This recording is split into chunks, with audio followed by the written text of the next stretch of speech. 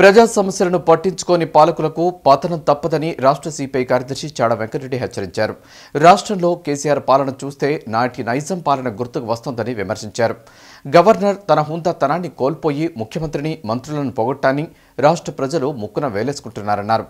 ప్రజా సంక్షేమాన్ని విస్మరించిన పాలకులపై తిరుగుబాటు చేయడానికి కమ్యూనిస్టులు ముందుండి పోరాటం చేయాలని చాడ పిలుపునిచ్చారు.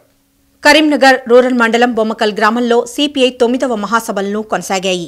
సిపిఐ రాష్ట్ర కౌన్సిల్ సభ్యులు కాల్వ నర్సయ్య యాదవ్ ఆధ్వర్యంలో ఒగ్గడోలు విన్యాసాలు, డప్పు వాయిద్యాలతో భారీ ర్యాలీ నిర్వహించారు. దీంతో బొమ్మకల్ గ్రామం ఎరుపెక్కింది.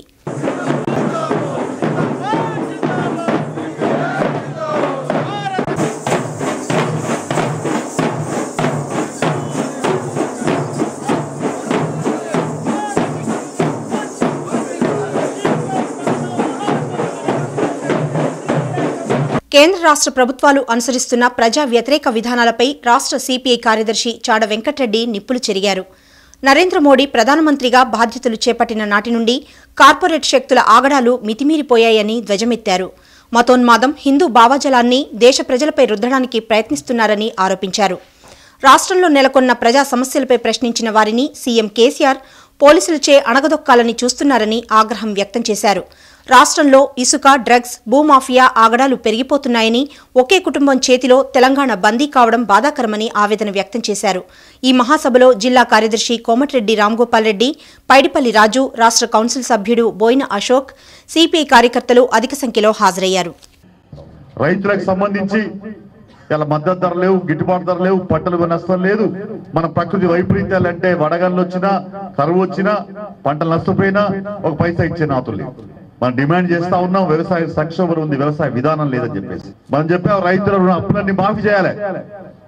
కానీ నరేంద్ర మోడీ అంటాడు నేను రైతుల మాఫీ చేయని అప్పులు, కానీ కార్పొరేట్ సంస్థల అప్పులు మాత్రం మాఫీ చేస్తా అంటాడు.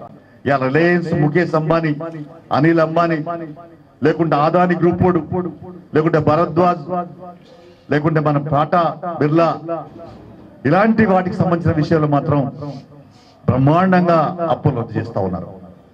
బ్యాంకులలో అప్పులు తీసుకుంటా ఉన్నారు, ఎగ్గొడతా ఉన్నారు. ఈ సంవత్సరమే, పోయిన సంవత్సరమే ఇదే నరేంద్ర మోడీ 2,14,000 కోట్ల రూపాయల అప్పులు మాఫీ చేశాడు కార్పొరేట్ సంస్థలకి. కానీ రైతులకు ఒక్క పైసా మాఫీ చేయరే, కూలీల గురించి పట్టించుకోరే, కార్మికుల గురించి పట్టించుకోరే. గ్రామాలు ఉండేటువంటి ప్రజల బతుకులు చిక్కిపోతున్నా, అప్పుల బాధలో అల్లాడిపోతున్నా పట్టించుకుని నాతున్నడే.